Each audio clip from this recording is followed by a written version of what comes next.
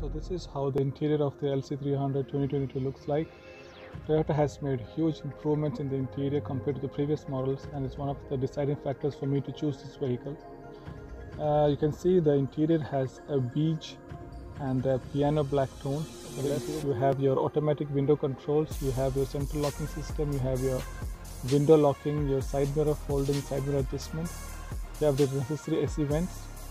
You have the steering, which is inspired from the Lexus, and you've got all the controls on the steering for the Bluetooth speaker, your volume control, your mode select, the cruise control. You have the instrument cluster with the tachometer and the speedometer with a 4.2-inch multi-information display.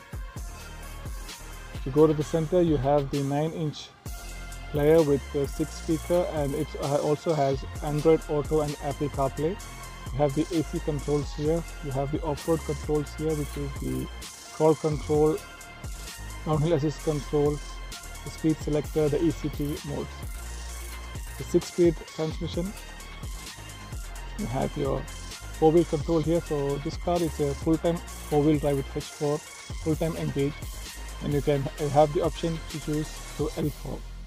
You have enough storage places here. You have some storage for the cup holders here. You have a place to keep your mobile here. You have the console box here. Seats come as fabric seats, peach color, so I've converted them into leather seats. At the back you have the AC vents and the AC controls.